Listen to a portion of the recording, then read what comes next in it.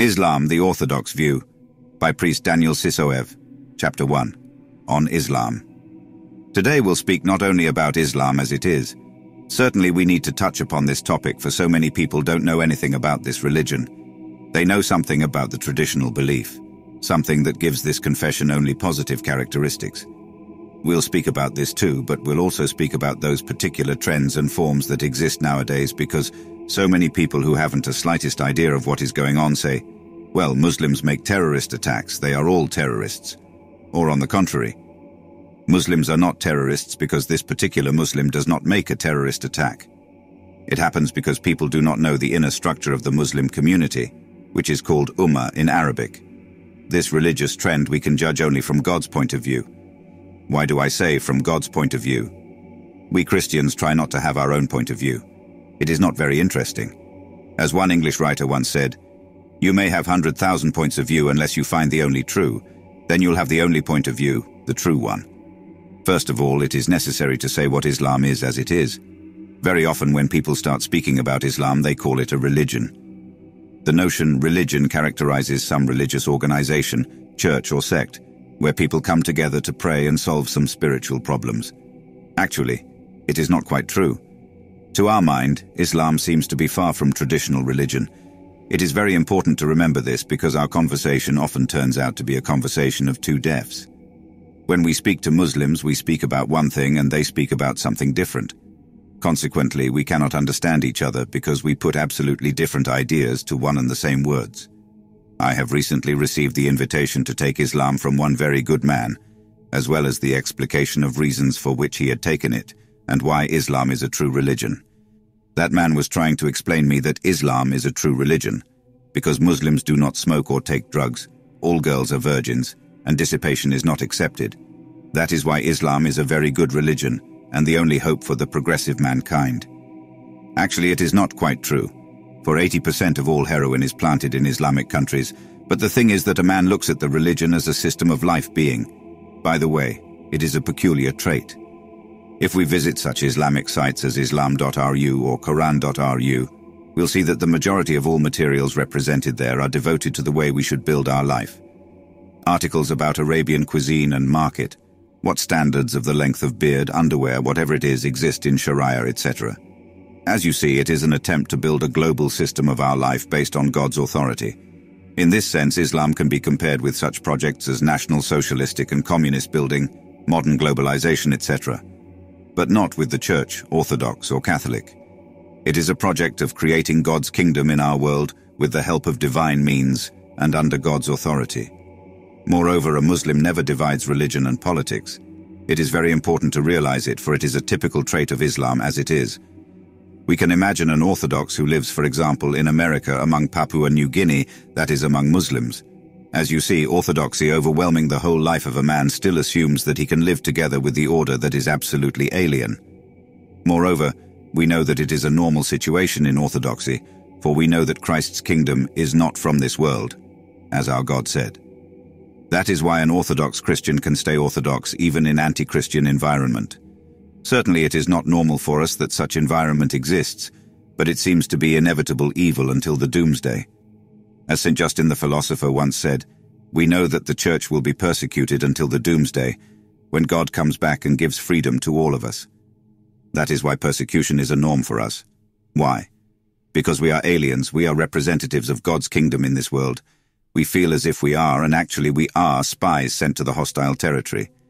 Situations may be more or less comfortable, but this world is a place where we can exist at the same time. We do not hope that this world will become God's kingdom due to our efforts. We hope that God himself will interfere and restructure the universe. It is quite different in Islam. For Islam, there is only service of God which is mainly realized via Sharia. That is the law. This law overwhelms the man's physical, spiritual, and social life. It defines his family life as all other spheres of his activities. So, Sharia is a global project. And what seems to be the most interesting, it does not include God himself. Here lies a radical difference between Islam and Orthodoxy. While in Orthodoxy everything is done by Almighty God, in Islam God's interference is subtle. I'll try to explain. In Islam all deeds performed by a man, an angel, or an atom are performed by God, Allah. It leads to a paradox according to which a man should do everything by himself. For the reason that there is too much of God, there is practically no space for the man's freedom, and the only piece of freedom that he has is the freedom to choose. And this is the only instrument with the help of which he can do anything. This is the paradox that follows, and it defines the Islamic mentality. On the other hand, a man can do everything. For example, he can make a terrorist attack and regard it as a kind deed. Why? Because that was Allah who did it via the man. At the same time, the man knows that he cannot wait for Allah's help. Why he cannot do it? Because Allah does everything himself, and you have no right to ask for anything because you are a puppet. You have only a small piece of freedom. Omar Khayyam once said, "Ball no question makes of eyes and knowers, but here or there as strikes the player goes." So do we, as Allah strikes go. What we see is a weird attempt to build God's kingdom in this world, but without God himself. What really makes Islam look like communism or national socialism. By the way, it is interesting to notice that Islamic countries eagerly accepted socialism. A lot of Islamic countries are social. Syria, Iraq at the time when Saddam Hussein was its leader. A lot of Islamic countries cooperated with the Soviet Union. The cooperation was based not only on the arms export, but also on the common ideology. Now it is necessary to define what Islam is. From Islamic point of view, the world is divided into two parts, the House of Safety and the House of War. The House of Safety is the world where the Sharia laws function. These countries belong to the House of Safety and live in accordance with Allah's laws. Those who disobey these laws take a special place. According to Sharia and the Quran, on which Sharia is based, all non-believers are divided into two groups, polytheists and people of the book. Polytheists are people who do not accept the scripture authority and do not respect Creator, for example, atheists, Buddhists, Hindus, shamanists, anybody. They are subject to forcible conversion into Islam or to capital punishment. There is no third option. People of the book in the Quran, these include Christians, Judaists, and Zoroastrians, have right for life. They are given the honorary right for life on condition that they do not oppose Islam, do not criticize Islam, do not preach, pay jizya, tax on belief, and also obey some restrictions. Christians must wear crosses on their backs, live in one-story houses, have no horses. There are also some other restrictions connected with life. Jizya generally amounted to 80% of the income. Meanwhile, if a Christian was inevitably harassed as a second-rate citizen, his life was not jeopardized. This should be recognized by right, for to think that Islam demands extermination of all Christians is absolutely wrong. On the other hand, conversion to Islam was encouraged. Because Islam has no doctrine of individual freedom, we will discuss it in due time, a person and an individual will could be destroyed. According to the Quran, "Seek they other than the religion of Allah, when unto him submitteth whosoever is in the heavens and the earth, willingly or unwillingly, and unto him they will be returned." The expression, unwittingly to, designates the lack of freedom, captivity, and servitude. This results in frightful statements that, for example, a Christian declaring his wish to adopt Islam in the presence of two Muslims is considered a Muslim, and whoever wishes to renounce is convicted to death. Indeed, defection in Islam means death or imprisonment for life. The latter is only applied in very few cases. Death has been and still is the most popular punishment. A recent case of death penalty for baptism was the execution of a Philippine Christian in Saudi Arabia in 2005. Another Christian convert, George, was executed in Yemen in 2004. The regulations are still active in Sharia countries. The other part of the globe is the land of war, subdivided into the House of Jihad and the House of Truce. The House of War is the non-Sharia land, a non-regulated community, the one to be brought to Islam. This is achieved through a holy war, the jihad, practiced in several forms. Characteristically, jihad has the form of a mission, the amicable jihad. Muslim missionary work is called jihad, and jihad is a mission indeed, but not only that. Jihad can involve hostility, pogroms, and poisoning enemy well water. According to current interpretation offered by some Muslim leaders in Saudi Arabia, the so-called Wahhabis, jihad includes heroin traffic. This is why heroin is mainly cultivated in Afghanistan as an instrument to undermine enemy power. Destroying enemy manpower is part of the war, pure military tactics. The House of War is subdivided in two categories, as I said before. First, there is the land of hostility. The House of Jihad is to be annihilated tooth and nail because it opposed Islam in one way or another. Every possible means could be used against such countries. They are listed among jihad rules. Accordingly, all male and old people must be killed, and women and children should be taken prisoners. Women to be used as sexual slaves, and children to be converted to Islam under compulsion. Special treatises are written on jihad, also in Russian. The rules have been adopted in Islam since the days of Muhammad in the 7th century. The House of Truce is where Islam makes a contract with non-Islamic government.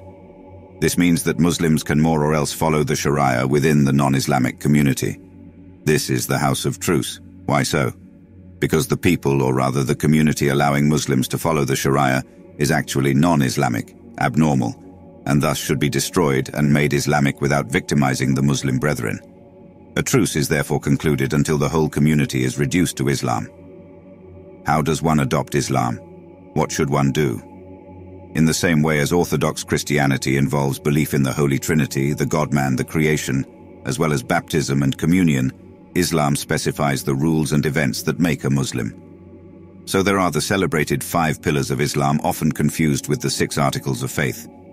The first and probably most important of the 5 pillars of Islam is the Shahada. A man professing the Shahada, that is confession of faith, before at least 2 or better 4 Muslims becomes a Muslim. There are certain websites where one can type one's name under denomination, click I adopt Islam, and become a Muslim automatically. For this means professing one's faith before all Muslims visiting the internet at the moment. As a matter of fact, however, Shahada, the Shaheed is the one confessing Shahada, confessor or martyr witness, is the confession of no God but Allah and Muhammad as his prophet. Recitation of the Islamic witness of faith, there is no God but God and Muhammad is the messenger of God, ed. The statement is pronounced in Arabic, though in principle, Russian or any other language is admissible. The 4 remaining pillars are to be professed too. The second pillar is the obligatory prayer, namaz. The third one is zakah, the obligatory charity, 13. This generally amounts to 1/40 of the income paid annually in the Ramadan. The 4th pillar is Ramadan 14 fasting, and the 5th is the Hajj, Islamic pilgrimage to Mecca. Many believe that jihad represents the 6th obligatory pillar of Islam. But in strict Sunni interpretation, jihad is only obligatory in the countries oppressing Islam, that is, in the House of Jihad proper. It is not prescribed elsewhere. How are the pillars of Islam to be described and interpreted in terms of the Orthodox Church and in the absolute? The first pillar, the confession of faith, is by no means limited to there is no God but God and Muhammad is the messenger of God, adding the so-called Aqidah creeds, containing first the Allah, a being never described as a person, a matter of prime importance. Islam never personifies Allah. The question of whether Allah could be referred to as a person was once posed in negotiations between the Roman Catholic Church and Islamic Ummah. It occurred that there was no Arabic term for the notion. Our person is rendered in Arabic as a lad. A person is identified with a lad. This is quite wrong and we cannot use it. One cannot refer to God as a lad, and there are no other terms for Allah as a person. When debating the issue with Muslims or just discussing everyday problems, talking with a Muslim in Turkey this summer, for instance, I asked, "What is Allah to you?" He said, "To me, Allah is a great power, very remote and very obscure. No Muslim knows what Allah is. It is a power creating the world, giving the laws, making all things run, and quite vague. The Quran says on the subject, Allah maketh the provision wide for whom he will of his bondmen, and straighteneth it for whom he will." Hence the curse of Israelites and Christians believing themselves to be God's natural or adopted children, and the conception of God as a remote power demanding worship and actually incomprehensible. There is a conception of Allah's attributes. What attributes? They are not just qualifications but properties that Allah himself discovers about himself. The point is whether they are compatible with his nature. 2 schools in medieval Islam disputed the subject. Some maintained that Allah did discover some qualities in himself, his own inherent properties. Others argued that Allah appeared as he wished, keeping his substance to himself. The attributes are considered of great importance, even though Islam cannot settle the issue. They are known as the 99 names of Allah. You might have seen bead charms in cars or Muslims fingering green beads. They count the names of Allah. The action has a magic sense, though Sufis think it is a way to heat up one's love for Allah. Anyway, this is evidence of borrowing from Christianity. The attributes are contradictory. For instance, the loving, gracious, beneficent, not love, but loving those who love him. There is the speaking attribute. Among others, there is the tyrant, author of evil. That is, in Islamic tradition, Allah is beyond good and evil, author of both good and evil. The Quran says that, nor did they, the two angels, teach it to anyone till they had said, "We are only a temptation, therefore disbelieve not in the guidance of Allah." And from these two angles, people learn that by which they cause division between man and wife, but they injure thereby no one save by Allah's leave. Yet he makes one stray or keep straight at his will. That is, both good and evil are of him. A hadith ascribed to Muhammad reads as follows: "He whom Allah leadeth, he indeed is led aright, while he whom Allah sendeth astray, they indeed are losers. So the fates decree." In Islamic view, Archangel Gabriel comes into the view of Allah on the 40th day of conception and asks what is destined for each particular infant. And Allah gives him a list of designations. Archangel Gabriel immediately assigns an angel to attach that register of future good and evil deeds to the man.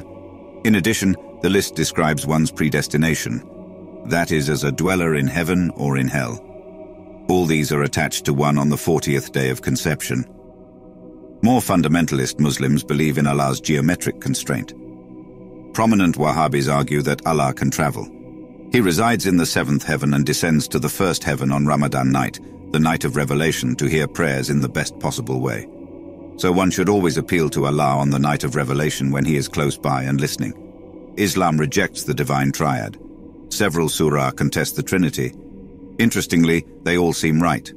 Conceiving Allah as the third of three, that is, one of three gods, is an unpardonable sin. Anyone can see why. Can there be three individual gods? One ayah in the Quran describes Allah asking Jesus, "O Jesus, son of Mary, didst thou say unto mankind, take me and my mother for two gods beside Allah?" Of course, Jesus says he never did. Muhammad simply misunderstood Christianity. Moreover, all condemnations of Christians in the Quran seem totally justified. We also anathematize those who think so. Could one accept the idea of three gods? Would there be room for three? For he is God omnipresent. So how can one treat the issue of who and what Allah is? Of course, the General Council at Constantinople in 1180 concerning the God of Muhammad decided that Allah was totally unrelated to scriptural God. Allah was invented by Muhammad, who misinterpreted the Old and New Testament. Indeed, formal logic excludes identification of Allah with God of the Bible. God should have attributes of genuine divinity. Principal divine attributes are by no means evident in Muhammad's doctrine of God as a remote power with obscure attributes. The only substantial attribute is the eternal Quran. The idea of the eternal Quran existing in parallel with God is very problematic. Some describe an eternal green throne erected before Allah, with the splendid Quran volume in green Morocco, the source of decrees mentioned in the Quran. Archangel Gabriel copied each surah and made Muhammad learn it by heart. Thus the Quran was brought to earth. How did Muslims know what was written on the green throne? It appears that the main ornament of the green throne was the inscription, "To Muhammad." Yet this seems an informal doctrine of sorts. Meanwhile, the dogma of the eternal Quran paralleling eternal Allah survives, indicating Muslim renunciation of monotheism they advocate so vehemently. Coexistence of two eternal entities is paradoxical. Moreover, the history of the Quran demonstrates an interesting way to denounce polytheism. The Quran denounces Arabs regarding three goddesses as the daughters of Allah. To quote, "Have ye thought upon Allat and Al, Uzza and Manat, the third the other? Are yours the males and his the females? That indeed were an unfair division. They are but names which ye have named, ye and your fathers, for which Allah hath revealed no warrant." An-Najm, the star. 1923. Arabs actually worshipped three female deities, Venus, Moon, and Star. They were celestial deities. The three goddesses were considered to be daughters of Mecca's main deity. At a later time, when Muslims met real-life Jews and Christians rather than heretic inhabitants of Arabia, they came to identify their Allah with God revealed in the scripture. But we should never identify the God revealed in the Holy Writ with the God worshipped by Muslims. They are different, and we cannot say that we and Muslims have one God. Can we take an unbiased attitude on the matter today? Objectively speaking, there is a mental idol created by Muhammad. That is, the Allah described by the Quran does not exist. It is a distorted picture, a parody of true God imposed on Muhammad by a force of evil. This is the most possible impartial judgment of the concept of Allah to date. Nicholas of Serbia told an interesting tale of old days when people perceived God as a very distant campfire or light. They saw it from afar without knowing what it was. But when God approaches and is quite near, we see the triple fire of divinity. So one can say that God in Islam is a very distant deity, a gleam of true God, distorted in Muhammad's mind and thus eclipsing true God. It was a mental dummy of true notions. One finds preposterous notions of God in the Quran. For instance, God is said to invent sophisticated tortures for his enemies. He is said to love whoever love him and hate whoever hate him. And whoever hate him would be made happy with sheer torture. They would burn in hell, and he would give them a new skin each time to prolong suffering 25. This would last forever, and they would be given molten iron to drink. Imagine a simple, ordinary man offended and unable to overcome his passions. What would he do? Would he take vengeance on the offender? And if he had infinite power, he would avenge himself infinitely. This means that the man drew God from his own nature. But his nature was not perfect. Not to mention the Gospels where God says, "For if you love those who love you, what reward have you? Do not even the Gentiles do the same? But I say to you, love your enemies, bless them that curse you, and pray for them which despitefully use you and persecute you, that ye may be the children of your Father which is in heaven. For he maketh his sun to rise on the evil and on the good, and sendeth rain on the just and on the unjust." Logically, the Christian notion has more in common with true God than Islamic, which is too human-like, if you will. This is the case of a pure anthropomorphism. The second article of faith for Muslims reads as follows: Muslims must believe in angels. Strictly speaking, Aqidah maintains that a Muslim must believe in Allah, His angels, His book, His envoys, and the last day. These are the 6 points. Angels are conceived by Muslims as spirits of light always following Allah's wishes. According to Islam, angels cannot fall. The only case of a fallen angel is Iblis or Satan turning Shaitan, for example, Satan. Yet whether Iblis is an angel or a supreme jinn is a matter of argument. Some authorities say that Iblis is a mutinous angel, while others perceive him as jinn. Angels have variable wings, and various stories are told about them. Thus, Archangel Gabriel presumably has 600 wings, and goes bathing in a spring every day when drops from his wings turn to pearls. The fantastic tales of Arabia illustrate an idealistic notion of angels. In addition to angels, there are spirits designated as jinn. Jinn are beings of non-angelic substance, created of smokeless fire and existing in the 2 types, Muslim jinn and heathen jinn. Where does the notion of Muslim jinn come from? One day at the very beginning of his life, Muhammad visited a town in Arabia. He had no army of his own and wished to preach his word. Driven away and very much upset, he was inspired to think that his was not a fruitless effort, for jinn of all Arabia came to hear his preaching and adopted Islam. This meant that he had accomplished his mission. Muhammad had this consolation, and that was the origin of Muslim jinn. Unlike angels, jinn are male and female. They can intermarry and marry human beings. Whether the Sharia should approve of marriage with jinn was the subject of wide speculation in Islamic newspapers of Tatarstan in 2004. Why? I don't know why the issue was so urgent in Tatarstan in 2004, but the case is on record. There it was in Tatar newspapers as large as life.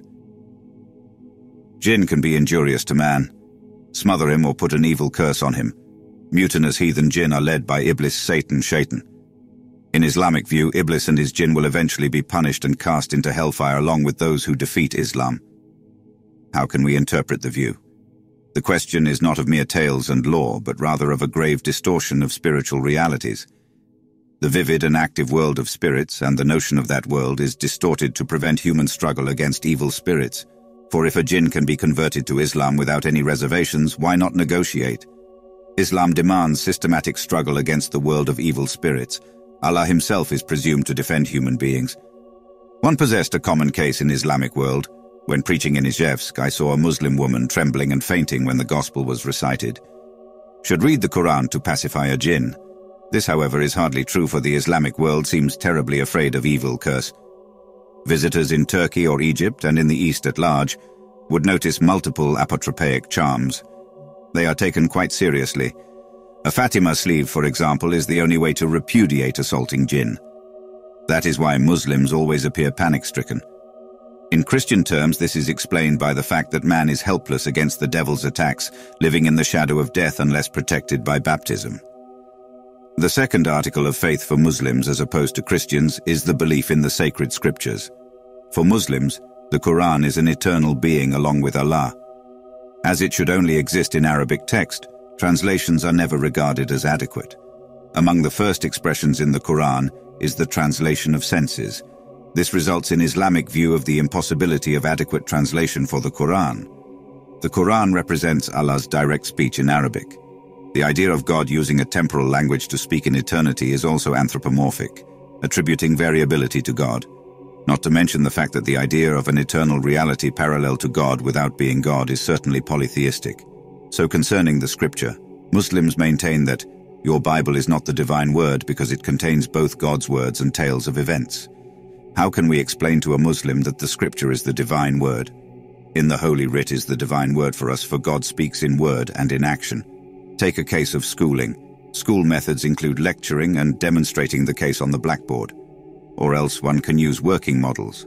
So God teaches mankind by divine revelation with his word, appearing in action, word, punishment, preaching, demonstration, etc. Moreover, unlike the Quran, the scripture is the book of the covenant between God and mankind, the union of the Creator and his creatures. On the other hand, the Quran assumes no covenant of God and people. The Quran is a one-way communication, a commandment to man, instructions of sorts. The Quran stories frequently contradict the scripture. Thus Solomon's greatest deed was, according to the Quran, conversing with jinn and beasts. Similarly, the Quran describes Virgin Mary as a sister of Moses, and Aman in the Book of Esther, as Pharaoh's vizier in the days of Joseph. There are many other actual errors.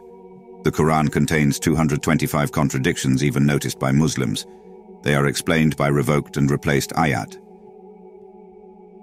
The Church therefore regards the Quran as Muhammad's invention largely inspired by evil forces.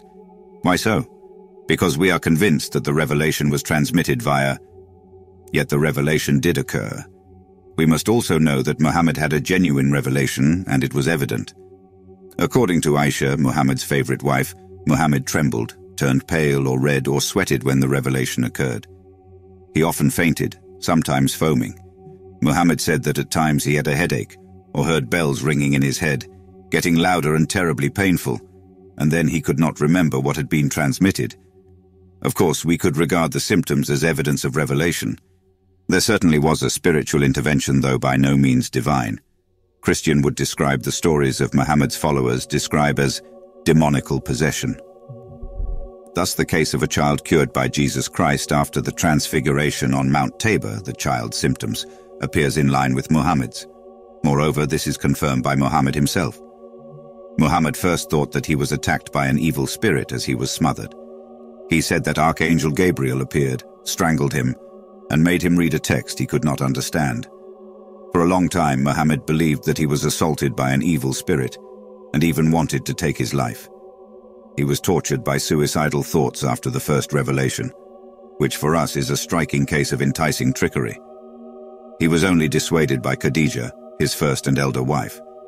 Unfortunately, however, Muhammad became convinced of being God's delegate. Therefore, the Church rejects the Quran and will never regard it as God's word or allow bringing the Quran and the true word of God together. Belief in delegates also distinguishes Islam from Christianity and Judaism. Interestingly, the everlasting identity of Allah's message is a principal concept of Islam. In Christianity and Old, and even new modern Talmudic Judaism, the concepts are more or less variable. In this sense, Islam has even less to do with Christianity than modern Talmudic Judaism, let alone Old Judaism, a true precursor of Christianity. Prophets are sent to a certain man with a certain will of God depending on that man, to make a covenant, a union. That is, a prophet heralds a covenant with God gradually revealed. Revelation in Christian view grows depending on man's, or to be precise, human spiritual growth, culminating not in the Word but in the appearance of God himself, the incarnation of Christ becoming man. Their prophetical mission ends when prophets herald incarnation, the ultimate revelation. This is told in the epistle to Jews recited on Christmas Eve. God, who spoke of prophets before the fathers many times and in many ways ultimately spoke to us in his Son, whom he put at the head of everything and through whom he created the times. In Islam, Monotheism is the only message. Allah could only announce to mankind that no one was to be worshipped apart from himself. Consider also that some hadith reports mention 124,000 messengers, invariably maintaining that no one deserves worship but Allah, who should be obeyed. That was all the news. A discussion with Muslims on the internet concerned the Quran as a fresh message compared to the Bible. What was Muhammad charged with? What gaps in the Bible were to be filled in by the Quran? Apparently the Quran brought no news except permission to partake of suet, but suet had been formally permitted by the New Testament, so there was nothing new even in that point. The Qibla, that is, the direction of worshipping, Salat Namaz, was different, and that was probably all there was. The Quran offers nothing that the Bible does not. The Quran is a trivial doctrine, if any. The Quran has nothing to add to the Bible, and nothing to reveal of God, simply overriding the true statements and rejecting some of the revelations. We are coming now to the question of messengers. Those described in the Quran widely disparate from our common notions. They all have their biblical names like Noah, Joseph, Abraham, Isaac and James, Adam and Eve, Mary Mother of God, Jesus Christ, John the Baptist, King David or Solomon. But in fact they depart both from the Holy Writ and simple historical reality. Indeed, many scriptural characters are known from historical studies supporting scripture texts. By way of example, consider the attitude to Jesus Christ critical in Christianity. It may be argued that Muslims respect Jesus Christ, but this is wrong, for they know no Jesus Christ. The Messiah, Isa of the Quran, is fundamentally different from Jesus Christ. First, by his name. A lone translation of Jesus in Arabic would yield Jesua or Jeshua, but never Isa. Arabic Christians never refer to Jesus Christ as Isa, but always as Jesua, to translate the word of God as accurately as possible. Characteristically, Muhammad explains the lone translation by the fact that he knew the real name, but could not adjust it to rhythm of the Quran. Can you imagine the name of Jesus Christ tuned up to the Quran? Well, we will not quarrel about the name. It is not that important, for the lone translation could be much worse. The point is that Christ is not seen as God, but as a creature, contrary to the Gospel and early prophets. There are apocryphal stories of inconceivable miracles, like animating clay birds in young childhood, or talking at birth.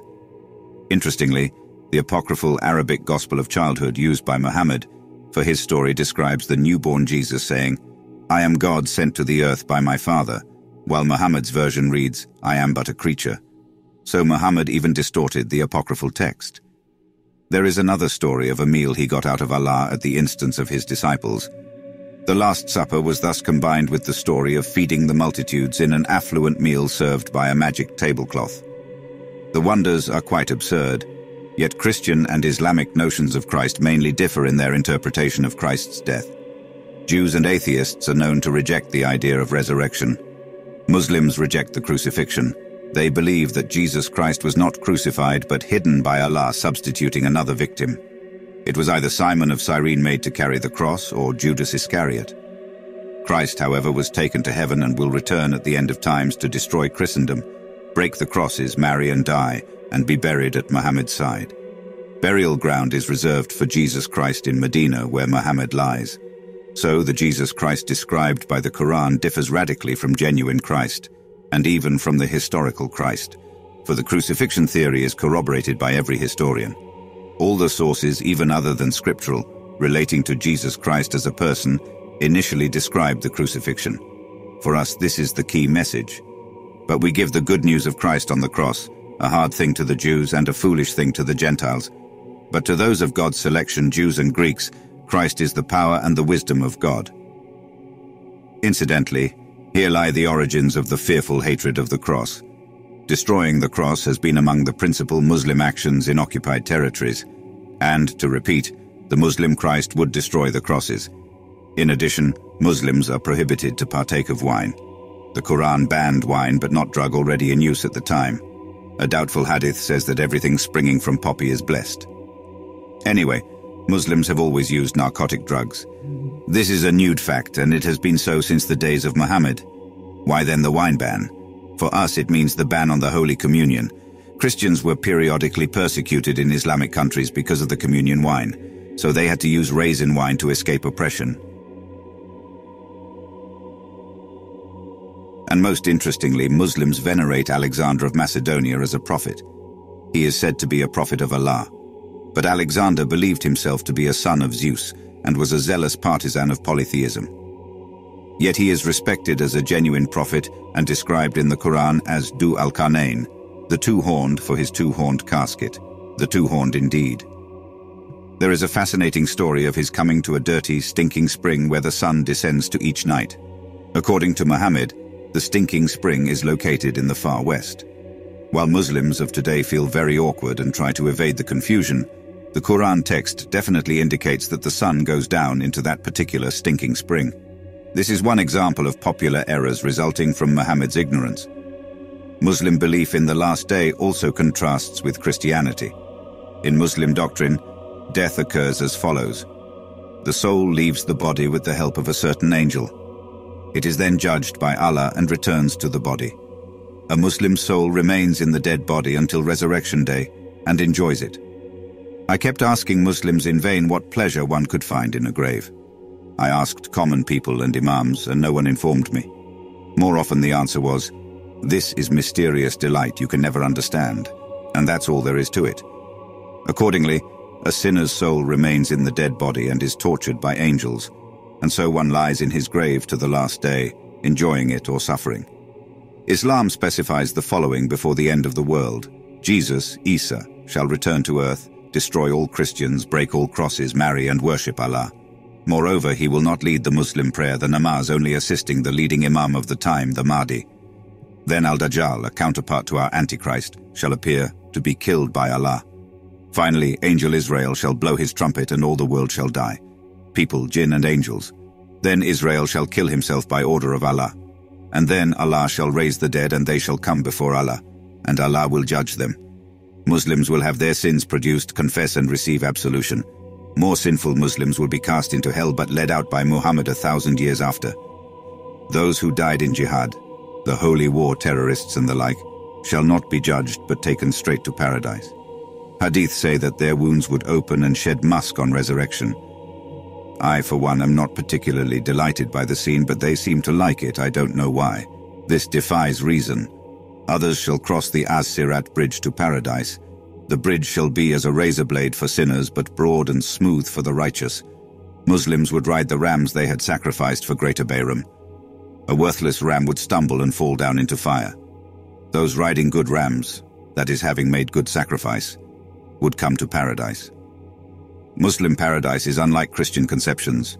It is, to put it mildly, a special place to make great and vigorous sex, delight in heavenly beauty, walk in the gardens and enjoy one's meals. Some hadith provide for 3 million dishes per day and ability to eat them all. In addition, there would be 124,000 houris per day. A houri is a being not at all human of variable appearance and black-eyed as a pearl to enjoy, etc.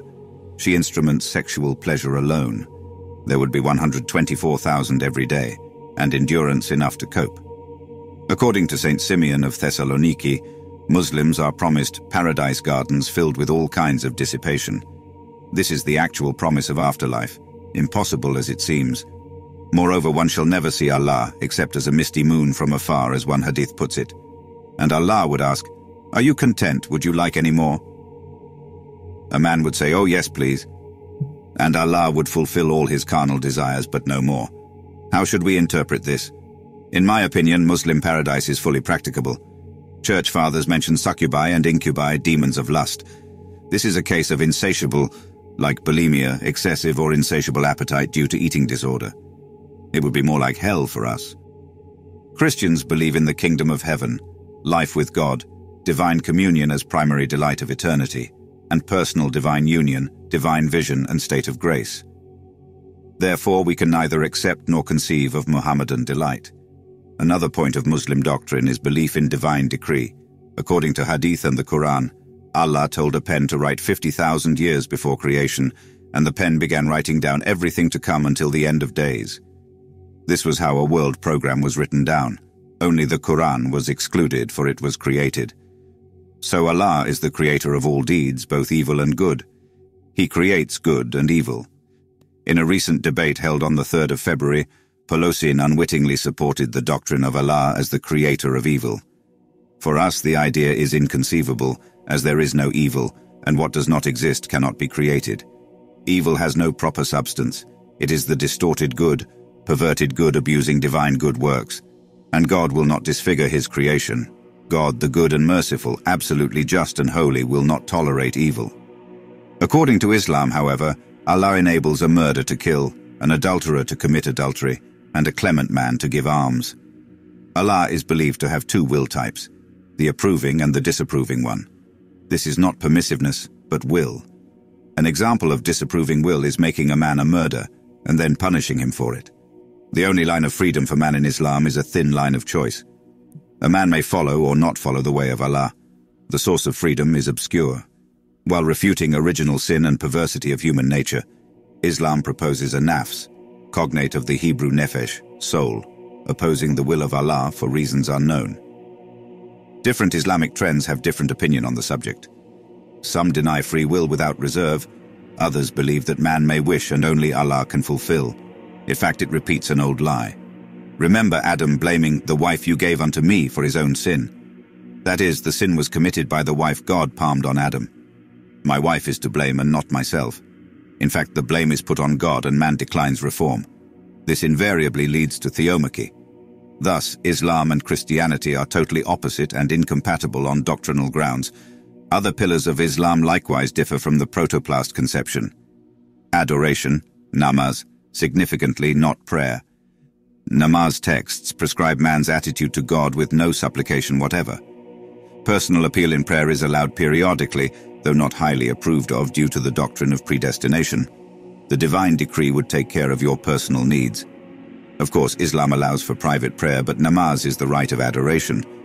Interestingly, ritual is the key element of namaz. If ritual is broken, namaz is invalid and has to be repeated. Allah seems to be rather indifferent to man's heart, which is the first consideration for us Christians. Thus, a night service celebrated in all form will be void if the mind is indulging in a flight of fancy. Prayer without consideration and sincere concern is worthless to God.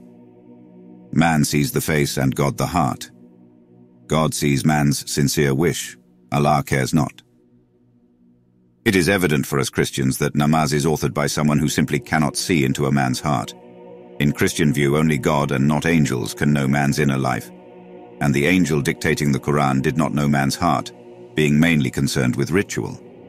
Similarly, heathens making Christians celebrate the rite of adoration never required any sincere concern in the process.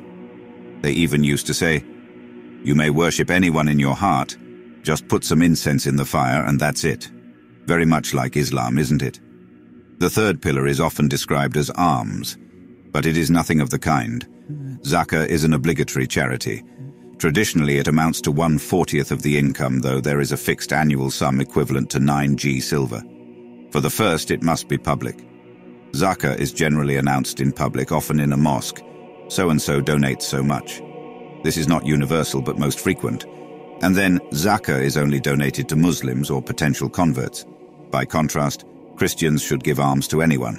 The proverbial charitable Samaritan helped anyone, Christian or not, believers and non-believers, as we should help everyone in the name of the Lord. As regards the alms, God forbids ostensible Christian charity.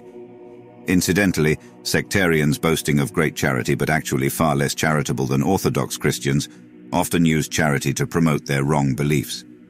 The fourth pillar concerns the Ramadan month of fasting. Early Muslims in the days of Muhammad kept the fast in a Christian manner, 40 days, and then 1 month abstaining from meat and milk products as Christians do today. Then Muhammad said it was too hard, and it was revealed to him that daylight fasting would suffice. Accordingly, Ramadan fasting involves abstinence from drink and food, sexual intercourse, and, funny enough, cupping glasses. Other bans are detailed by the Sharia, from the dawn to the moment when a black thread is indistinguishable from the white one out of doors. Then comes the first meal after fasting, when you may eat anything you like. I visited Cairo in a Ramadan. It was a pathetic sight. Imagine a Muslim milking a goat in the street in broad daylight, the milk flowing on the asphalt. Of course, the goat had to be milked because of the swelling udder, but why make a pool on the asphalt? Late in the day, the streets are quite dangerous with motorcycles and fast cars almost touching the pavement when Muslims are racing to their meals.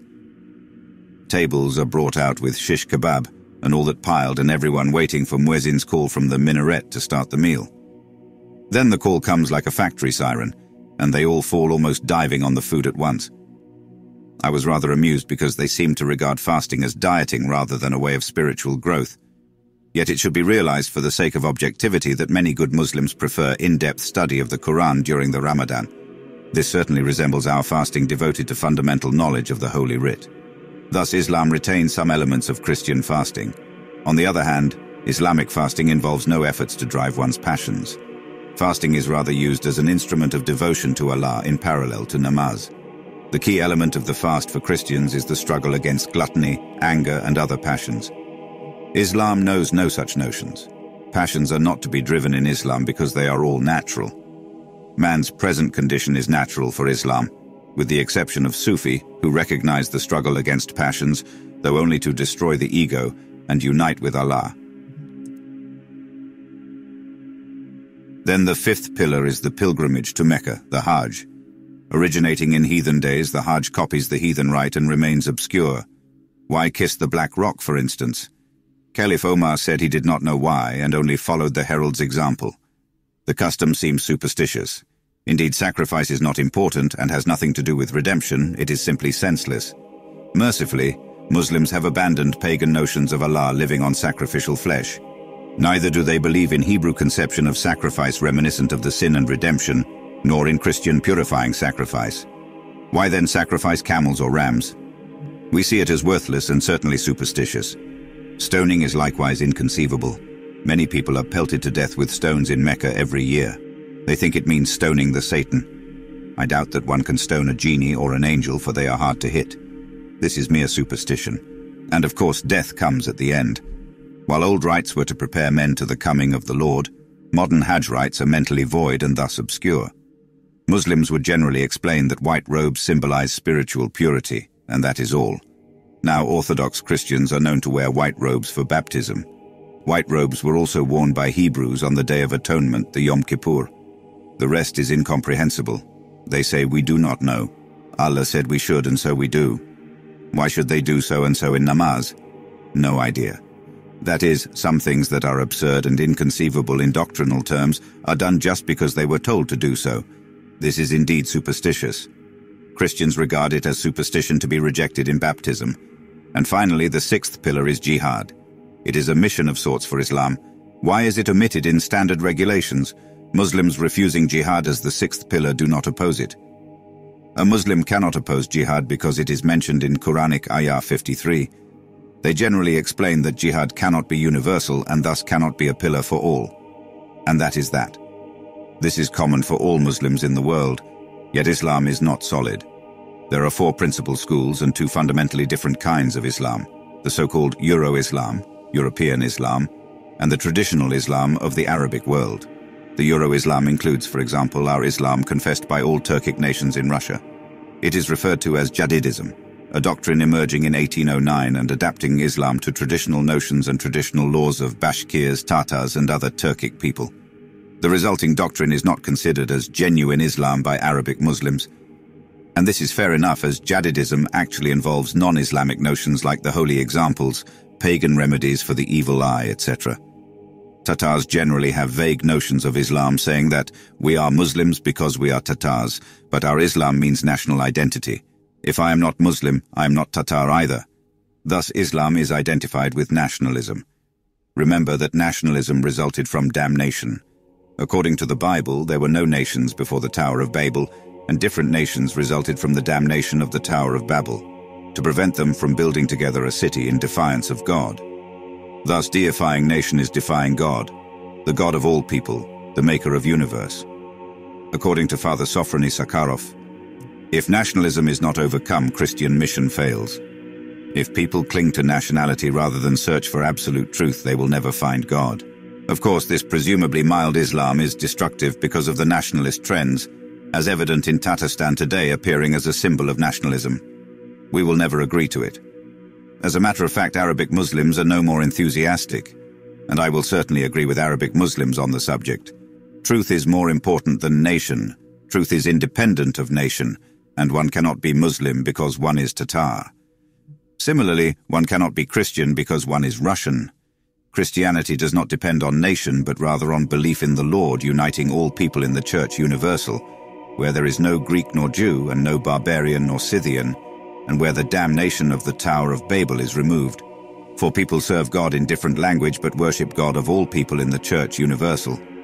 Accordingly, we will hold this Thursday service in Krutitsky Townhouse, both in Tatar and in Old Slavonic, celebrating the Church Universal.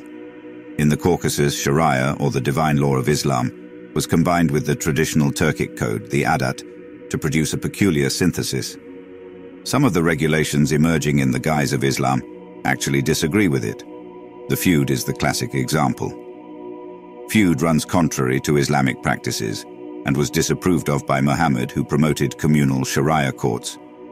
Meanwhile, feudal practices persist as part of the adapted heathen code. Additionally, veneration of hallowed places, holy springs and saints is widespread in the Caucasus, obviously contradicting Islam that is unaware of holiness as communion with the Lord. The only holiness in Islam is that of dervishes. A dervish is a man of exceptional abilities, generally regarded as not quite agreeable. There is a saying that miracles are the menses of saints and righteous men, that is, something unclean that righteous men have. Moreover, dervishes generally produce miracles of occult nature and admit it. They describe the process as a trance, a certain state not invoked by Allah but rather by intercourse with jinn. Persistent veneration of saints among Caucasian and some Arabic nations is indicative of Islam's inhumanity. People want saints because that is their nature. Man wants to be holy. God created man for holiness, and man looks for sacred objects. Islam provides nothing of the kind and thus falls short of God's message. And finally, two more Islam types emerge in Russia. One recruits young people regarding Islam as a more vigorous style of living. They think that Russian Orthodox Church is good for old wives and strong men should choose Islam. In my opinion, it suits teenagers more. Anyway, this is why Russian converts adopt the more radical form of Islam, the Wahhabis. The other type is the female Islam, when a Russian wife of a Muslim or a man marrying a Muslim woman converts under the influence of her or his mate.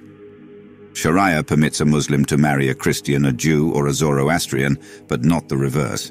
Nevertheless, the latter is a rather widespread occurrence now. Similarly popular today is the Sufism, an Islamic trend formerly condemned as heretic, and describing God as an impersonal power capable of absorbing and dissolving man, which is, strangely enough, the ultimate goal of human being. The trend is also very popular in some intellectual circles. Let's discuss Wahhabis. It is criticized severely and sometimes referred to as a sect, though President Putin justly disproved the term, and he was absolutely right in doing so, for Wahhabis is not a sect. Rather, it is the purest remnant of the core Islam, and the official confession in Saudi Arabia adopting the Wahhabis version along with some other Arabic countries.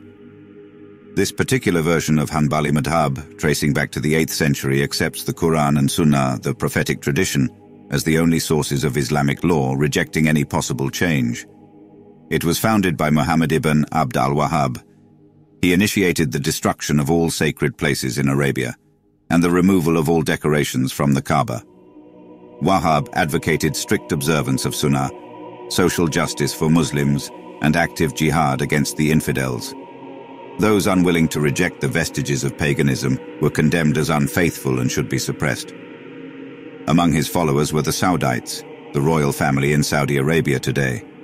They were first defeated by Turks but regained power in the 20th century, not without the support of Great Britain and the United States. One related trend was the Murids of Shamil in the Caucasus. The Shamil movement had a genetic affinity with the Arabian movement of Muhammad Wahhab. It is a revival of old Islam, the more barbaric components in particular, to say nothing of slave trading. Slave trade was practiced in the Islamic world until recently. Slave trade was only abolished in Islamic countries in 1980s and 1990s, though actually surviving today. The main component of Wahhabis is certainly the law. Remember the Taliban, a Wahhabis movement specifically controlling beard length for men over a certain age. It appeared that a man over 30 should wear a beard as long as that of Prophet Muhammad. Moreover, Wahhabis detailed human life all round. This presumably guaranteed salvation. When discussing the more barbaric vestiges, I meant the Wahhabis' notion of divine restriction, of Allah's restricted mobility. The idea is inherent in Wahhabis. They maintain that the main goal for a Muslim is creating the kingdom of justice. This is actually impossible, as no justice is possible on the earth without God. without defeating death that will otherwise devour justice. And evil cannot be defeated without the intervention of Christ.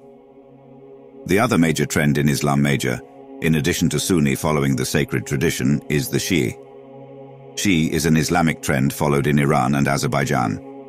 Shi'i also accepts the 5 pillars, though characteristically, relying both on a council of scholars like in Sunnah and an Islamic leader, the hereditary caliph, for the correct interpretation of Islam. A sequence of imams securing religious continuity would guarantee adequate interpretation of the Quran. This is somewhat similar to our notion of religious hierarchy for the correct interpretation of the scripture.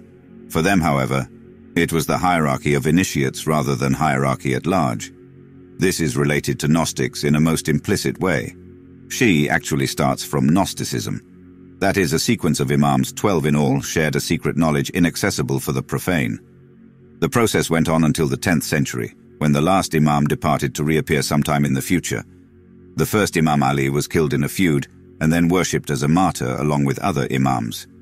Martyrdom, that is self-torment or self-torture, is regarded as God-pleasing. This is the origin of the scene you might have seen on TV. Muslims beating themselves with pieces of iron.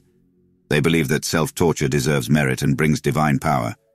For us, it looks more like the stabbing and flagellating priests of Baal, not a salutary action. The martyrs venerated by Shi'is are not the Christian martyrs. While a Christian martyr is witness to death defeated, his death confirming that death was defeated by Jesus Christ, a Shi'i martyr demonstrates his obedience to Allah and willingness to torture himself for the sake of Allah. The two conceptions are quite different. A Shi'i notion is slavery and a Christian notion is freedom. We also think that the notion of imams as keepers of spiritual light is shamanistic, rather than anything related to divine revelation. Indeed, God is the creator of all people and he has a message for all people. Of course, different people accept the message as they wish, but we have neither secret tenets nor secret doctrines, for God's teaching is mystery. It is not secret but profound, and only revealed to those who live by it and know the implication of the words. As we see it, the Shi'i idea of spiritual light is quite wrong. It is just an attempt to pass fiction for objective mystery. For us, the Ali and Muhammad's grandson Hassan ibn Ali, whose graves are major Shi'i sanctuaries, are not the heroes worshipped by Shi'is but rather our primordial enemies, as Ali was among the first caliphs destroying Christians systematically. Wars against Christians had been common since the days of Muhammad, but it was Ali who initiated anti-Christian genocide. It was his personal achievement. Shi'i also differ from Sunnites by temporal matrimony. Islam accepts various matrimonial schemes. Thus, a Muslim can have 4 lawful wives and an armful of concubines, as the Quran puts it, that is, as many as he wishes. Of course, he must support them all.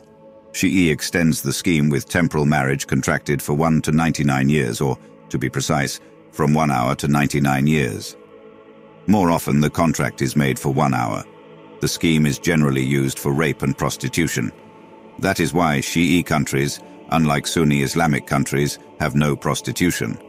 In the meanwhile, prostitution is not banned in either. The high moral standards of Islam indeed. Objective evidence proves the contrary. It would be wrong to say that all Muslims are like that. Many of them follow Sunnah in practice, but the very roots of the doctrine are ungodly. They offend humanity and the divine will. And the worst of it is that Islam admits of any sin except apostasy. All sins are permissible towards the infidels. Thus, any woman captured by a Muslim is regarded as a concubine whether she wants it or not. When Western human rights activists ransomed 4,500 people in Sudan in 2001, mainly women and children, 3/4 of the women swore that they had been raped regularly. Moreover, no one is interested whether the woman is married or not. The most regrettable behavior certainly indicated double standards. This is inconceivable for us, because there is no self-non-self discrimination in murder. So what should we think of Islam and the world of Islam? What is it? The world of Islam is certainly a major phenomenon provoked by the angel of darkness. This is the only possible interpretation. On the other hand, the world of Islam is so extended not because the people, the Christians on whom God brought down Muslims, are unworthy of being Christian.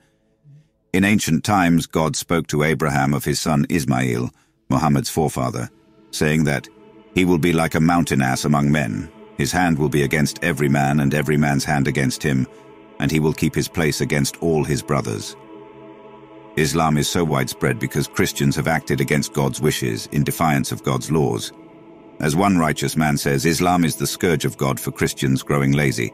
And so Islam and Islamic carnage emerge in Russia today when people facing Islamic terrorism turn to TV chewing the cud, and many refuse the guidance of God. This is a visitation of God for the people's sins. How then should we treat Muslims? Christians should live in peace with all people. We should never offend the people of Islam. I, for one, will never approve the scandalous Western cartoons.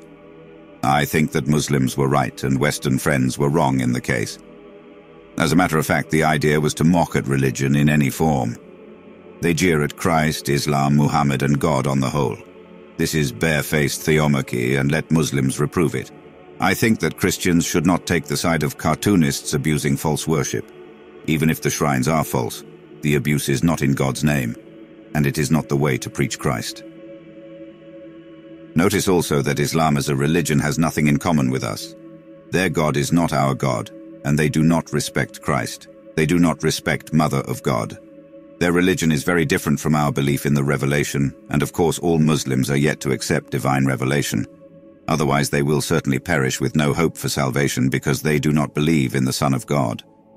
The Lord says that whoever rejects the only begotten Son of God will not see life. God's wrath is resting on him. Do not think that it is impossible. In fact, the Holy Writ contains implicit prophecy of Muslims coming to God someday. Psalm 72:10 mentions gifts offered to Christ by kings of Arabia and Seba places right in the heart of modern Islamic world. Therefore, having confidence in salvation, we shall pray that the Lord destroy the Islamic system, barring people from going over, for those departing from Islam in Islamic lands now are to be killed immediately. And we shall not only pray but also preach Christ among Muslims to make them our brothers. For many of them are good people, and I insist on it. For the most, they are good. This is what I wanted to say today. Chapter 2. Muhammad. We are to talk of Muhammad today. Who he is to sum up for the Orthodox Church, how we should regard him, and how he should be interpreted from the viewpoint of the Church, and, more importantly, in respect to the Holy Writ. For the Church has no standpoint other than of God's word. For Muslims, Muhammad is the greatest prophet, the seal of the prophets, the brilliant example even superior to Jesus Christ. His actions are exemplary, perfect. He is said to be perfect despite his all-too-human foibles, and his style is immaculate. Even now, the style of the Quran is used in literacy tests. So who was he in truth? Was he a prophet? Can a Christian think of him as a prophet? To find the truth, a review of his life and fates, his mission and his message to humanity at large is appropriate. For Muhammad as a person is not an ordinary politician, heretic or teacher. He is a figure of global importance comparable to Buddha, Confucius, Zoroaster, or Alexander of Macedonia. Since he ranks among the great by right and his cause survives, we should make an estimate of his career. How do we know about him? Islamic studies are largely inhibited by the fact that the bulk, 99% of information on Muhammad, comes from Islamic sources. No contemporary evidence was supplied by his opponents, adversaries, or any disinterested persons. We have nothing to match, so to say. Our situation is somewhat similar to that of future scholars investigating the lives of Ron Hubbard, 64, or Grigory Grabovoy, 200 years after. Moreover, available Islamic sources, or more precisely, written evidence, were far away from Muhammad's days. Muhammad's biography was eventually recorded 100 years after his death, and the hadith were completed at the same time, almost 100 years, not mere decades after his death. This certainly poses a great problem because despite the efforts, titanic efforts indeed, that Muslims made to verify this or that hadith or this or that tradition study of Muhammad's life, that is, interpretation of individual events, tends to accumulate errors with the lapse of time. For example, early stories of Muhammad's migration from Mecca to Medina tell that he hid in a cave and a whirlwind prevented his enemies from finding him. Later versions involve a mysterious spider spinning his web over the cave mouth. Thus, a real episode was fantasized. The problem is there, but I think it immaterial. For the most important spiritual principle, the key spirit of Muhammad's life remains. Muhammad was born in 570 tradition, having it as the elephant year when Ethiopians attempting to seize Mecca and destroy the Kaaba were defeated. His father, Abdullah, died before he was born, leaving the boy half-orphaned. Muhammad was a 46th-generation descendant of Ishmael, and a descendant of Abraham through Ismail, Abraham's son by his concubine. Therefore the prophecy of Ismail was realized in Muhammad and his disciples. He will be like a mountain ass among men. His hand will be against every man, and every man's hand against him, and he will keep his place against all his brothers. Muhammad appeared as a scourge of God for whoever forsakes the Creator. Arabia was in the tribal state at the time, with the exception of South Arabia. Most Arabs worshipped idols while respecting a supreme deity called Allah, almost a century before Muhammad. The name of Allah first occurred in writing sometime in the 5th century BC. The main temple for this deity was the Kaaba, traditionally associated with Abraham and even Adam. The Temple of the Black Rock, lighter than water, contained the main idol of Kaaba's divine patron, Hubal or Baal, the Baal that Prophet Elias fought against. Most interestingly, the Quran never condemned the Hubal cult, even though Muhammad destroyed the idol. Hubal was presumed to have 3 daughters, the pagan goddesses Al-Lat, Al, Uzza, and Manat. They were planetary deities, mediators before Allah or Hubal, and the cult was so widespread because the Arabic world, like mankind in general, believed that God the Creator is too distant to worship, and minor deities should be found close by, more intimate, more tame, if you will, to bow to and respect. In addition to the popular paganism, Arabia practiced many other religions. First, there were the powerful Judaic communities. There had been a large and strong Hebrew kingdom in Yemen shortly before Muhammad was born. Saint Aretha's and his 4,299 martyrs, refusing to forsake Jesus Christ, had been executed by Jews in Yemen. They are remembered in prayer on the 24th of October Old Style, the eve of the Red October Revolution Day. It was they who witnessed Christ among the Arabs. The Hebrew kingdom was destroyed by Ethiopians for the persecution of Christians, and Jewish tribes were scattered about the Paradise Peninsula. As a matter of fact, the Jews knew perfectly well that many Arabic tribes, though not all, were blood descendants of Abraham and, consequently, of Shem and Ham 68. There is a notion of a black Arab. Emir Khattab, for one, was referred to as the Black Arab. For Arabians, the true Black Arab is a descendant of Ham. It is a discrimination of sorts like the blue and red blood. I do not know if Khattab is a classical example of the Black Arab, but the notion remains. Jews recognizing Arabs for their relations had many converted to Judaism. There were Arabian Jews and Jewish tribes. Christianity was also professed among Arabians. The Christian community with Christian bishops in Yemen may be cited as an example. Many Christians inhabited the coast of the Persian Gulf. There were Christian Arabic nomads too. Some Ghassani tribes wandering at the borders of Byzantine Empire were also Christian. Regretfully, they were mostly non-Orthodox. Arabia was outside Byzantine limits, and whoever was persecuted within the empire, heretics, Manichees, anyone perverting evangelism, took refuge in Arabia. They generated a syncretic union similar to Moscow today with its various and preposterous notions and no true conception of Christianity. So Arabs often knew Christianity in heretical form. In the Quran and various tales, Muhammad often meets Christians arguing in the way we would never imagine. For instance, Muhammad contests the doctrine of God being Allah, and Jesus Christ and Virgin Mary as additional deities. Clearly, the Church professed nothing of the kind. Muhammad seems to know nothing of true Christianity, except by hearsay. And among the mass of contradictions, some people say that, "We follow no tradition, we are successors to the religion of Ibrahim, that is, Abraham. We are pure monotheists and will only bow down to the one God." According to the classical Life of Muhammad, his advent was predicted by various foretellers. Thus, a sorcerer and astrologer predicted the birth of a great prophet on his parents' wedding day.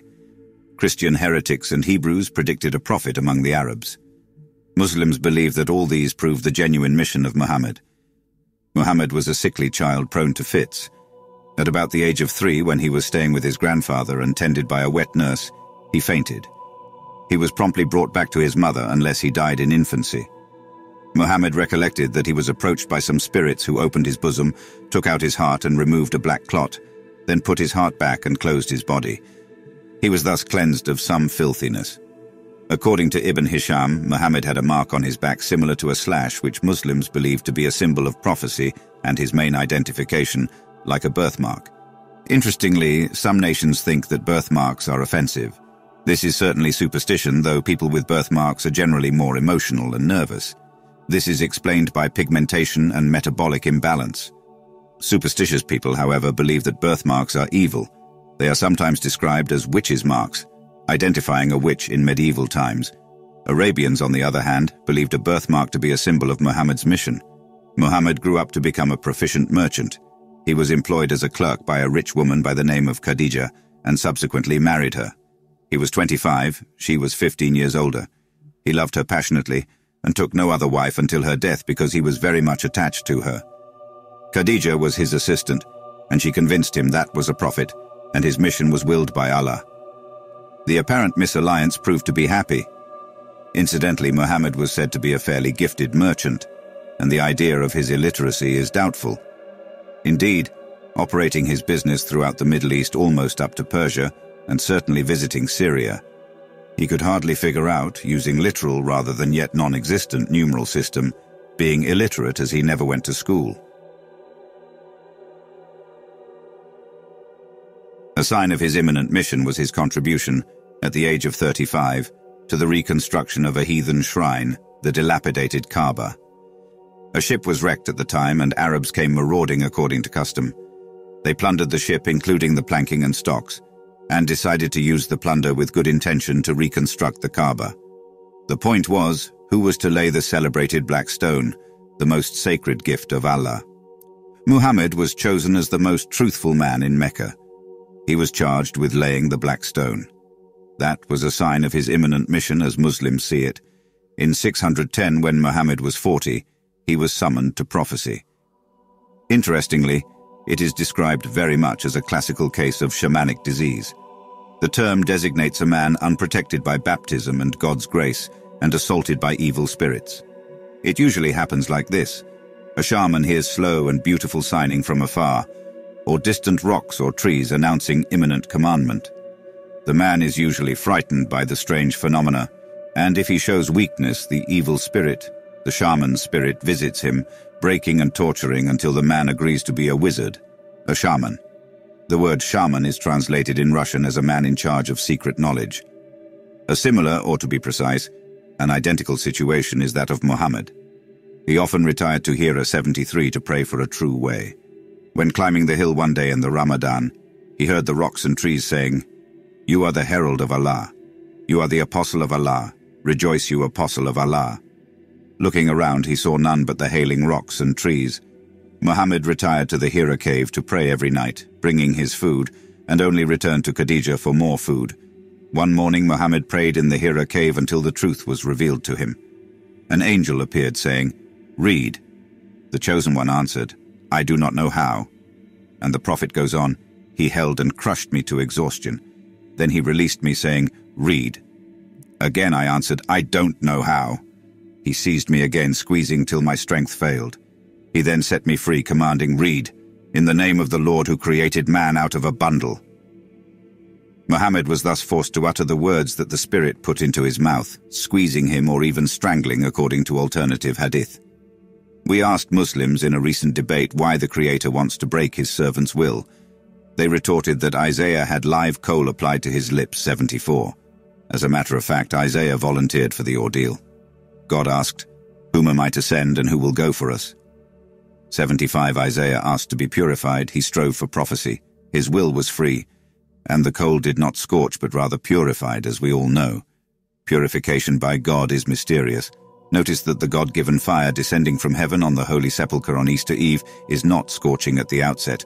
We are all aware of the miracle. By contrast, Muhammad's is a case of violence against man, and the exact copy of shamanic decease. Interestingly, shamanic tribes respect a man resisting shamanic decease most. He is said to be most noble and respectable. Such men are scarce, for the devil is very strong in this outer world.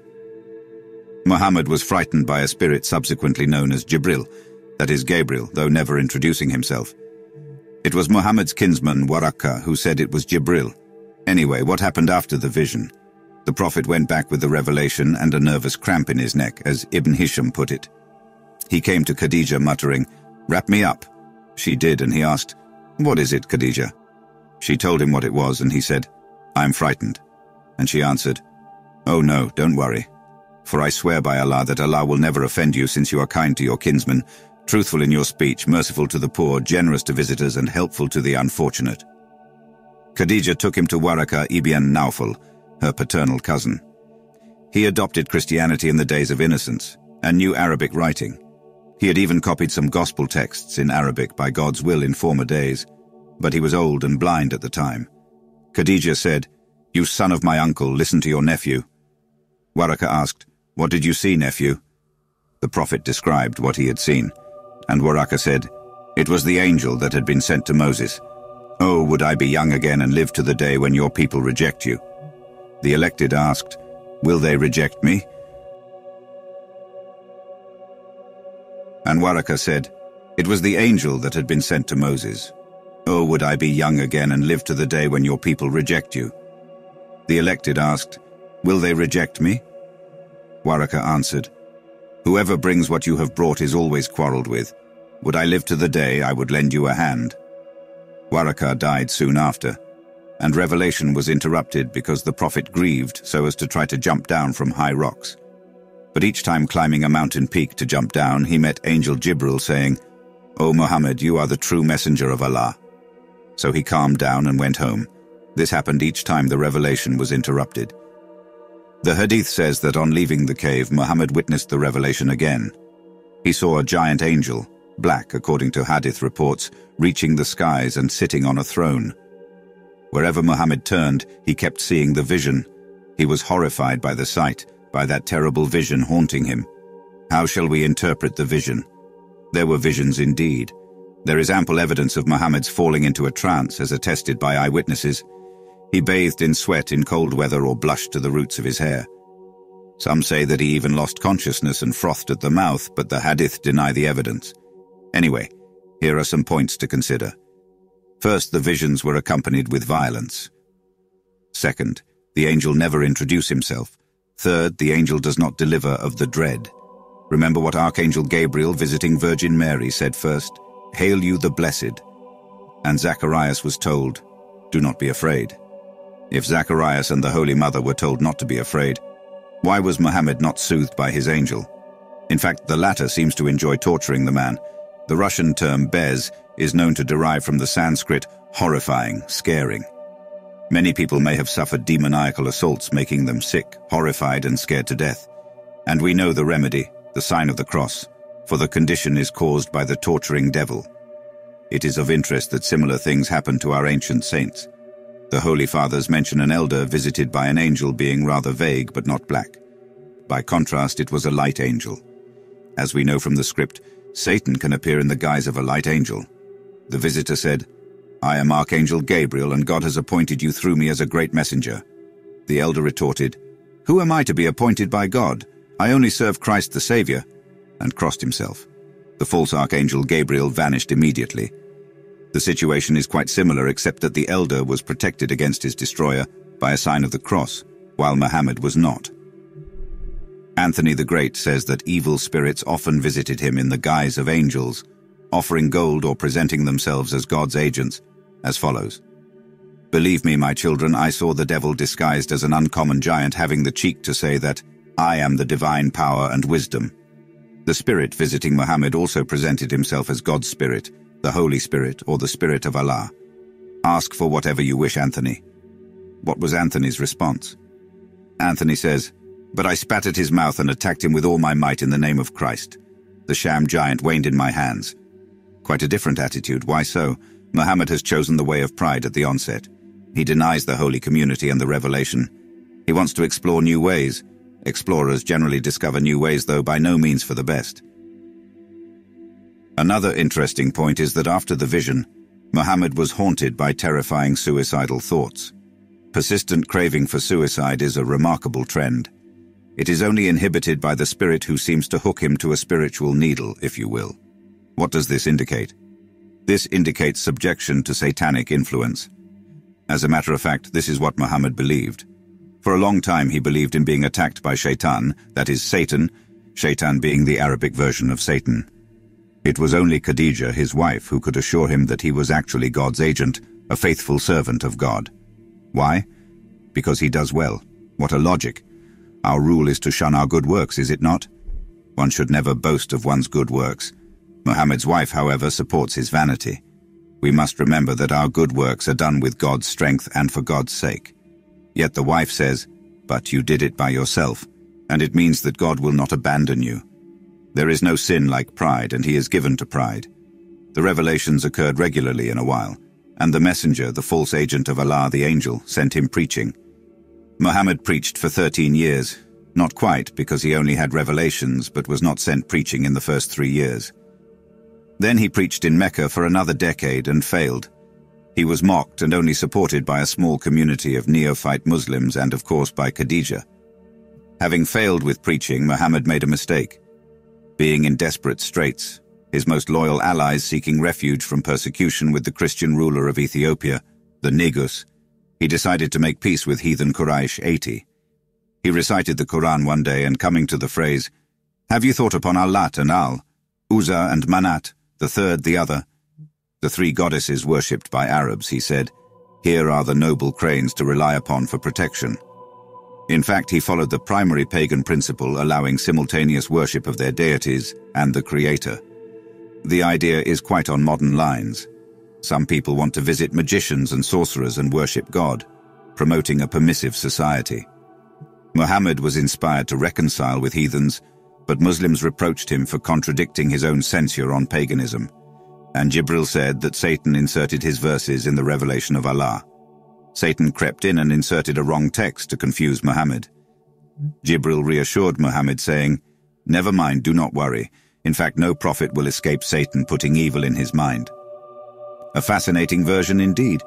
A revelation occurs, but the author is of no importance. Doubting whether the revelation came from God or from the devil, Muhammad resorted to a test. Khadijah said that, "If it is Satan, he must be voluptuous. Let us test it. You sit down and I sit behind you. Tell me when Jibril arrives." Jibril came. Khadijah shed her veil and was naked. Muhammad asked, "Can you see Jibril?" "No," she said. "He retired. You can see now that he is the angel of God. If he was not, he would fall upon me." A strange argument considering that an angel cannot marry, for angels are sexless. A peculiar and most superstitious view indeed. Of course, the test is immaterial. Spirits are actually tested by other criteria. In the case of Revelation, as John the Divine says, every spirit which says that Jesus Christ has come in the flesh is of God, and every spirit which does not say this is not from God. This is the spirit of Antichrist. In fact, the Old Testament says that if a prophet or dream teller appears with a sign or a miracle, and the sign and the miracle come true, and he says, "Let us go after other gods, which are strange to you, and give them worship," do not obey him even then, for the prophet wants you to abandon the God of your fathers, who delivered you from Egypt, the land of slavery. Muhammad never applied the criterion. His spirit never spoke to him of Jesus Christ. Notice that the Holy Fathers do not say that the apparition will reject him. He will not confess and celebrate the name of Jesus Christ incarnated, God the Son of Man, and, at the same time, the Son of God. Muhammad did not profess the faith, but renewed the doctrine, rejecting the God of the prophets. Evil interference was obvious, and the results represent the spirit of ill will and hostility. Meanwhile, the heathens wanted Muhammad to produce some signs.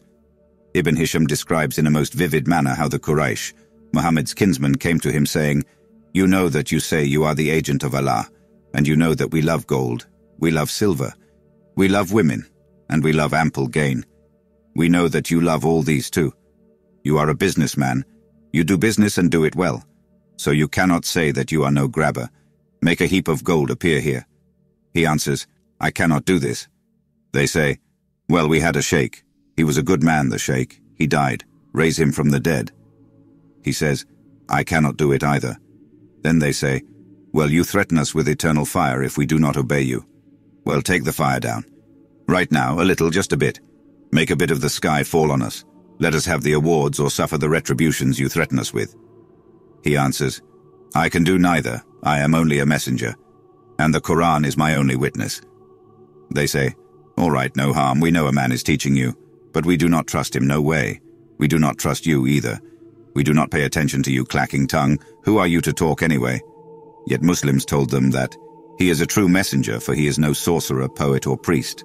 He is no sorcerer, for he does not blow or spit on strings, common witchcraft involving string stretching, incantation, and spitting a cross to put an evil curse.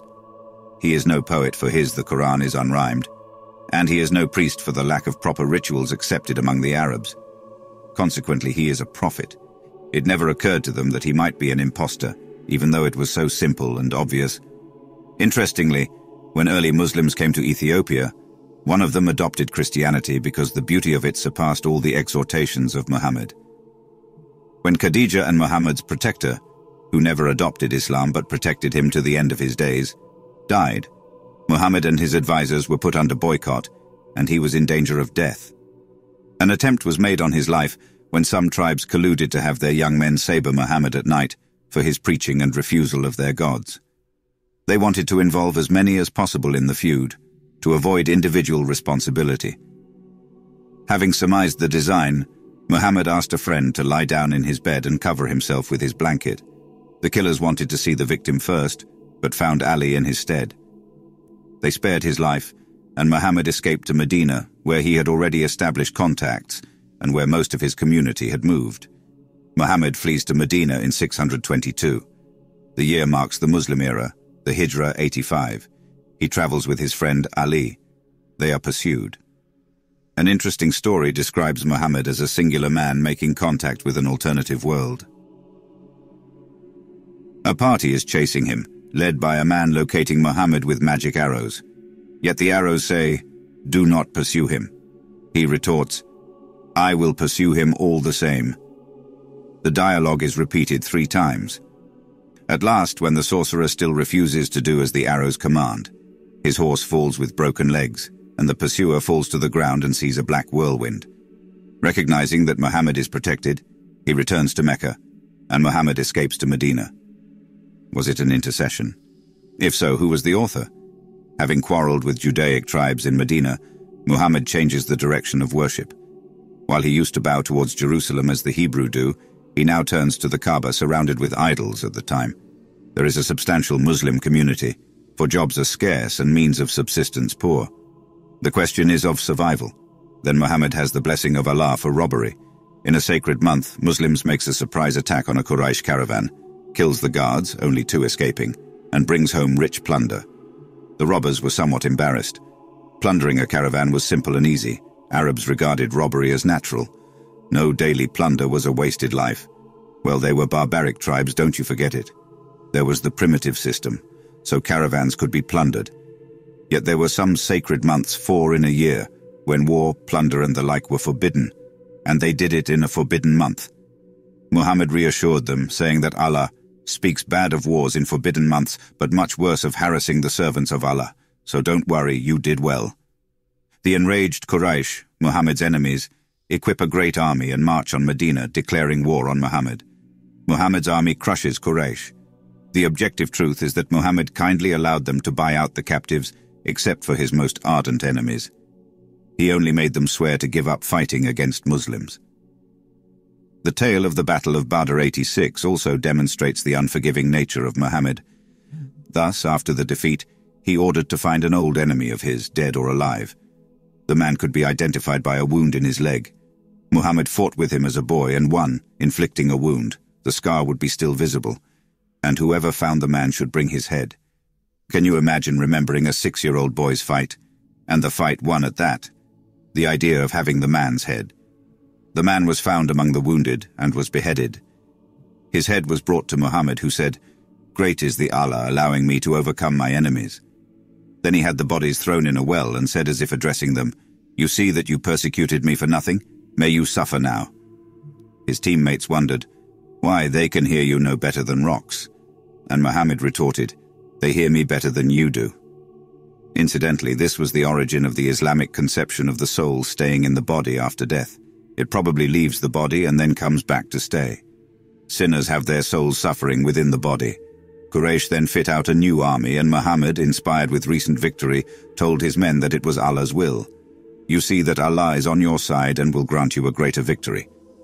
They met Quraysh at Mount Uhud 87, and Muhammad cheered up his men as follows, "You must know for certain that your victory is ensured, your enemies will scatter, and you will triumph over the infidels." Quite the contrary, Muslims were utterly defeated. Muhammad was stricken with a stone in his face, losing his front teeth and fainting, covered with blood, so that Quraysh mistook him for the dead and would not chase the escaping Muslims. They were happy to do away with the faith. However, Muhammad came to consciousness and blamed the Muslims whose inadequate devotion to Allah caused the defeat. Here is a point to consider. What would you call a man prophesying in the name of God if the prophecy fails to pass?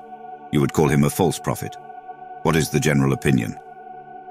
The general opinion is that the author of unrealized prophecies is a false prophet not to be listened to or frightened by. He is a traitor daring to speak in the name of God. And the prophet Jeremiah describes the Lord saying, "I gave them no orders, and I said nothing to them. What they say to you is a false vision and wonder-working words without substance, the deceit of their hearts." When Quraysh were told that Muhammad survived, they equipped a great army again to crush him. But Persian Muslims suggested digging a trench around Medina. Quraysh did not know how to cross the dig as they were nomads and could not assault fortifications. So they retreated after a brief siege. That is how Muhammad gained the advantage. Muhammad arranged with the Meccans to be let in. He approached the city with his army, and the Meccans had him promise to spare the surrendered, displeasing the Muslims, of course. Muhammad made a ceremonial entry in Mecca not long before his death. He destroyed all idols surrounding the Kaaba, worshipped the Black Rock, and was the sovereign ruler of Mecca. Several days after, he had all the residents adopt Islam on penalty of death. Some of his enemies, opponents and poets, believing their own verse superior to the Quran, were put to death. What was all this about? In fact, the principal argument for the Quran as an exceptional revelation of God was its beauty. For no one could write as beautifully as Muhammad, so the impudent authors were beheaded immediately to prevent potential rivalry. Competence was nipped in the bud. Muhammad was making ready for the war against Byzantine. His army, however, failed to encounter the enemy also in spite of his prophecy. He wished to make war by himself but suddenly became quite sick and died in the arms of his favorite wife Aisha. He was unconscious but regained consciousness the day before his death and went to the mosque to speak in this way. "Hearken, the fire is flaring up. Discord darker than night is approaching. For the love of Allah, bear no malice against me. For you know that I only permitted what the Quran permits and forbade what the Quran forbids." Then he felt worse and died in Aisha's arms, to revert to Muhammad's prophetic service. Revelations were granted him until the end of his days, but the greatest one in his view was the flight to heavens astride the magic horse Al-Buraq when staying in Mecca before the Hijrah. The angel Jibril appeared to him one night and had him mount a beast with the head of a mule and a human face, Al-Buraq by name. Al-Buraq carried him instantly to the Temple of Solomon in Jerusalem, which had not been there for some 600 years, though he says it was. He later described the Temple of Solomon, to everyone's wonder, as the temple is generally known to be non-existent. He then once again mounted the Buraq and was taken to the various heavens. In the first heaven he met Adam, the righteous men and sinners. The sinners were tortured and the righteous men reveled. In the second heaven he met Jesus Christ and John the Baptist. So he met various earlier prophets in various heavens until he met Abraham in the last and seventh heaven, and having crossed a garden and coming to the last blooming lotus, he saw Allah. No explicit description of Allah is available today. In a doubtful hadith, Muhammad describes Allah as a green cylinder. But the hadith is thought to be of little value and should not be referred to in discussion with Muslims. Anyway, according to the hadith, he saw the green figure. Allah instructed him to offer prayers 50 times per day. On his return, Moses asked, "How many prayers were you told to offer?" He said 50. Moses, "Go back and ask to reduce the number." The prophet returned and asked to reduce it to 10 times, and he continued asking until it was reduced to 5. Moses urged him to ask again, but Muhammad answered, "I am ashamed to ask of reduced prayers and will not do it anymore." So Muslims are to offer their 5 namaz per day. What kind of a story is it? There must be some truth in it. For example, riding the great horse, he saw a halting caravan and a jug of water covered with a cloth against flies. He took off the cloth, drank the water, put the cloth in place and was carried on. Another text describes him discovering a runaway female camel in Syria. He told Quraysh what he had seen and they found the camel right there. Interestingly, however, his beloved wife Aisha said that Muhammad traveled with his soul only while his body stayed in his bed. The flight seems somewhat shamanic. A clue to the phenomena is found in a story of Anthony the Great. In the days of his hermitage, he was sitting at the mouth of his cave one day weaving baskets for visiting pilgrims. He suddenly felt that a rod he was holding was drawn from behind. He turned back and saw a creature looking like a donkey with a human face. Do you remember it? It was Al-Burak who came to frighten him in company with various reptiles. Anthony the Great spoke to the creature saying, "I am Anthony, and if you want me, here I am. If God wants you to kill me, do so, and if not, go away," and made the sign of the cross over it. The beast and all the frights vanished at once. Anthony uttered, "Confound the creature meddling with my baskets," and kept on weaving. It is clear who the apparitions were. Popular opinion subsequently ascribed various signs to Muhammad. One was water running his fingers. It was also said that when he snapped his fingers, the moon broke in two, and the mountain was seen in between. The tales actually remind us of the wonders produced by sorcerers like Simon Magus or Dr. Faustus, 94. Compare the life of Muhammad and a tale of Dr. Faustus. The stories are compatible, you know. Dr. Faustus drills a hole in the wooden floor and brings out wine, just like the case in question. The wonders are very similar, actually absurd and non-provable. Muhammad never healed a sick man or a blind man, nor did he raise anyone from the dead. He did well to none. His wonders were all illusions, fantasies. Moreover, in all probability, he did not work them at all. Popular opinion developed at a much later time, and his wonders are getting even more illusionary with time. It is a popular error also associated with Jesus Christ, with all the false gospels and apocryphal works painting his life in quite fabulous colors. In fact, Muhammad said that unlike other prophets, he came with no signs, and his primary mission was the Quran. There were some visions, but only imaginary and unnatural, and most probably later authors invented Christian and Hebrew prophets working wonders to demonstrate their mission, which Muhammad never did. So that was their problem to solve. Muhammad's family life deserves special notice, being far from exemplary, though considered otherwise. According to the Quran, Muhammad was privileged. He was entitled to 1/5 of the plunder and an unlimited number of wives. This has interesting connotations. The Quran says that Muhammad's wives are mothers to Muslims. Muhammad, however, is not the father of Muslims. How can his wives be their mothers? Why, this is quite simple. The point is that one cannot marry one's own mother. Muhammad worried about his wives getting married after his death, so he declared his wives to be inviolable. This is quite personal. He had 13 wives. Khadija was the first, and there were other wives after her, but only one. Aisha was virgin. She was his second wife, and he married her a month after the death of Khadija. He fell in love with Aisha when she was 6, and he married her and had sexual intercourse with her when she was 9. A girl of 9 is still regarded eligible for marriage in Islamic countries. Then he took other wives, mostly the widows of his brothers in arms. His adopted son Zayd had a beautiful wife, and Muhammad fell in love. Then it was revealed to him that first he could have no adopted children. Well, let it go at that. Another revelation said that Zayd should divorce his wife, and so he did. And then Muhammad was inspired that he could take the divorcee for his wife. The revelations made to measure indeed. Of course, he was not quite happy with that wife because of the violent scenes of jealousy between her and Aisha. In fact, all his wives were at loggerheads with each other, and Muhammad was hard put to deal with them. So when Aisha surprised him with a concubine and scolded him, a fresh revelation said that wives abusing the Prophet would come to a bad end. The conflicts abated but smoldered until Muhammad's death. Of course, there was some good in Muhammad. He was fair enough, often charitable to those who needed food, clothes, and the like. Moreover, his word was as good as gold, and Arabs named him the truthful or the loyal. On the other hand, Muhammad was rancorous, vicious, and dissolute at heart. Due to his inconsistent nature, he abandoned God and is deplorably staying in hell's dens.